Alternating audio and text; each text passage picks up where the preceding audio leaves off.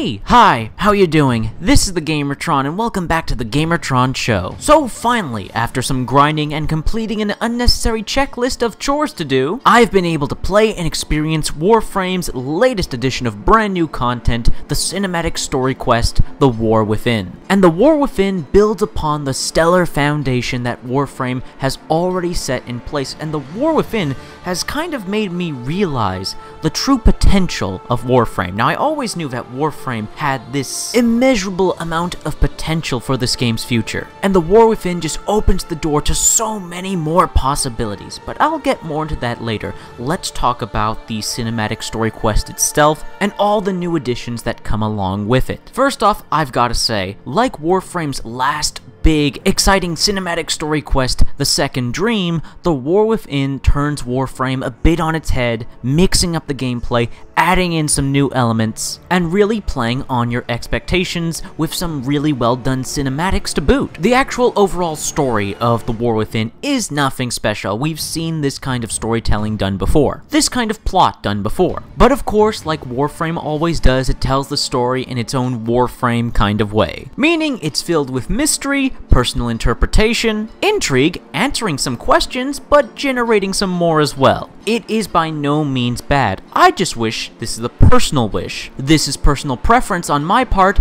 I would prefer Warframe to do a bit more linear storytelling, a bit more straightforward storytelling, a little less Dark Souls, a bit more Mass Effect. By that, I mean a little less hints and hinting at things, having you make guesses and come up with your own conclusions, and instead just have characters giving easy-to-digest exposition. I don't mind mystery.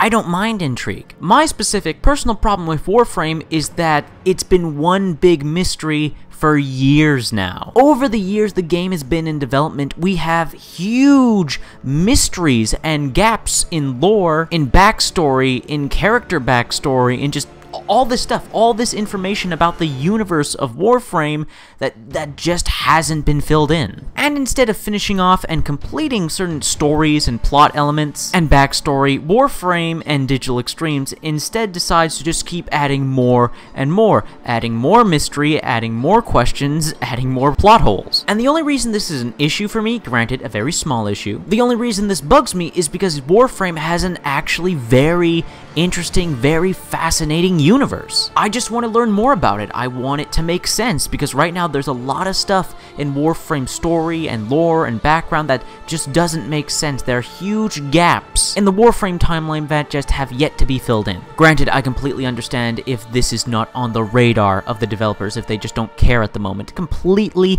understandable. Developer Digital Extremes DE is probably way more interested in the gameplay experience of Warframe than the actual story and lore of Warframe, which I have no doubt that they will continue to build and expand upon. And while this is a bit frustrating, this is also the beauty of Warframe. It has me wanting more. And that is the double-edged sword of The War Within. I just want more. Not because the content was unsatisfying, but because it was so good. Same thing with The Second Dream. Same thing really with almost every update of Warframe. What is there is so good. I just want more of it. Warframe's greatest strength and its greatest flaw is that what's there is good, you just wish there was more of it. But here's the thing, Warframe is already jam-packed with so much stuff, so much content. So is it really justifiable to complain or be disgruntled that a game, a free-to-play game no less, has so much content and you still want more? It's a very interesting situation Warframe finds itself in. But I got a tad bit off topic. Going back to the story of The War Within, while the storytelling is not anything phenomenal,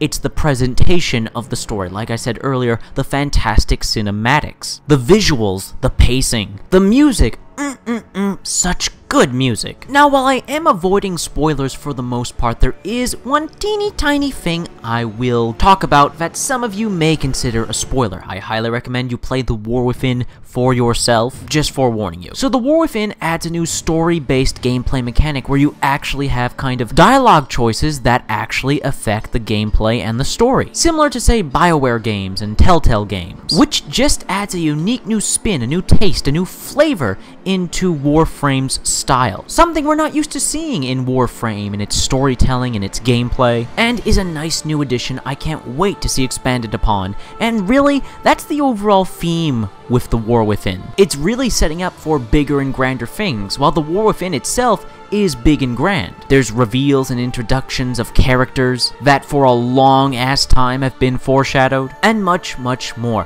Basically, The War Within leads the groundwork for future story quests. The second dream gave us an idea of what Warframe was capable of in terms of telling a more single-player-esque kind of story. And The War Within just builds upon what the second dream laid some groundwork for, and now The War Within continues to build upon that, and I have no doubt that the future of Warframe is very bright and very interesting, very exciting. Warframe continues to impress me. I mean, I love this game. I've been playing it for years. I have no doubt I will be playing it for a very, very, very, very, very long time. I'm surprised it's taken me this long to come to the realization that Warframe is far, far from over. It's not done. It's still in beta. I know it's a ridiculously long time for this game to still be in beta, but the more I look at it, the more I analyze it, the more I realize Warframe has so much in terms of gameplay mechanics, content, story, yada yada yada, etc, etc.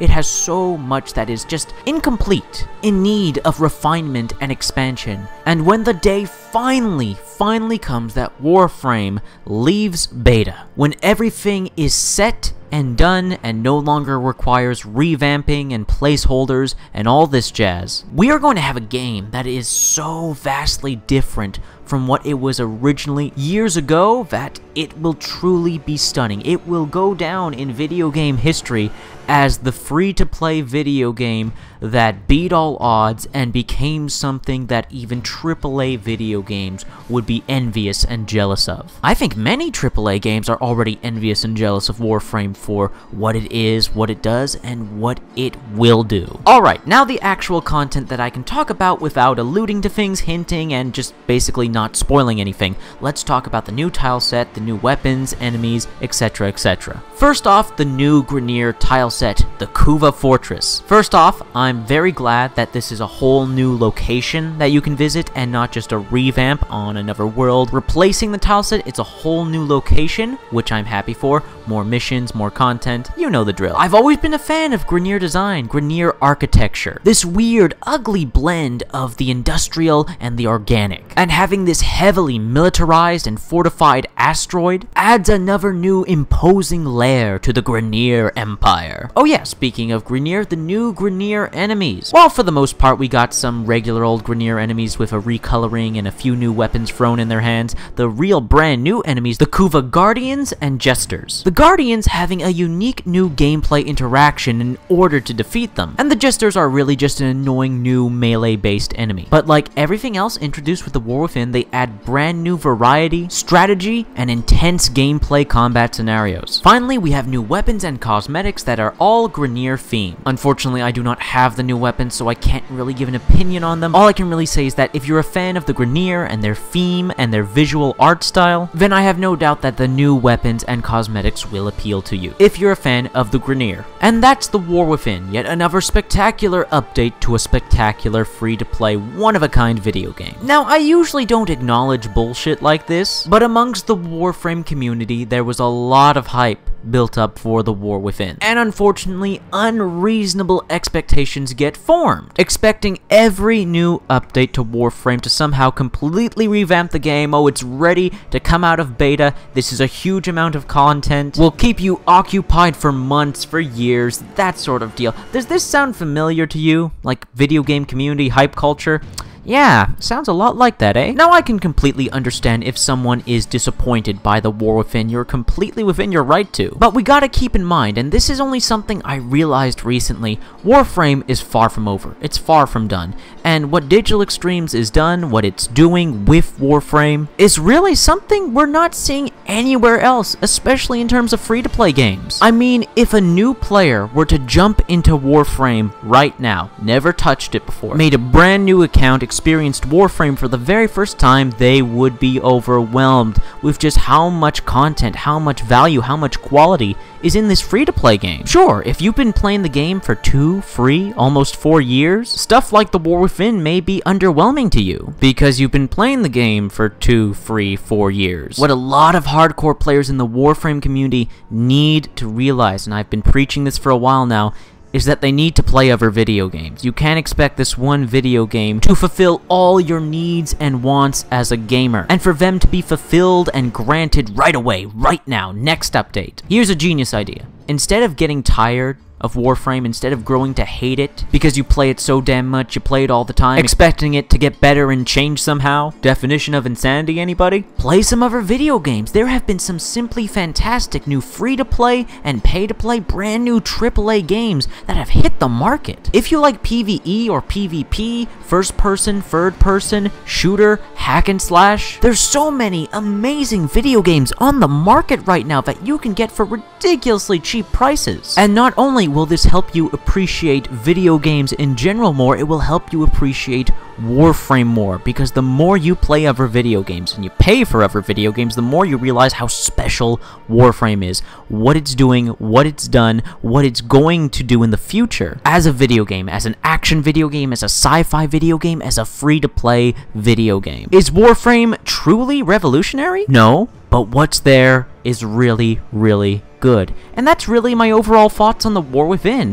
What's there isn't revolutionary, but it's cool, it's fun, and it's just really, really good. It's well made. And how can I really complain about something that's free to play? I liked The War Within, I enjoyed The War Within, it was satisfying, and it has me hopeful and excited for wherever Warframe ends up and whatever keeps getting added into the game. Anyways, that's been a video. I hope you enjoyed the video. If you indeed liked the video in any way, shape, or form, please be sure to hit the like button. Hitting the like button helps you, helps me, helps everybody involved with the video. If you hit the like button, please leave a comment. I love reading comments. Get nearly enough comments. Let me know your thoughts, feelings, and opinions in the comment section down below. If you want to help out and support this video, then please be sure to share it on social media, Twitter, and Facebook. And if you want to help out and support me directly, then please consider pledging and becoming a patron on my Patreon. Anyways, guys, that's been a video, and I'll see you all later.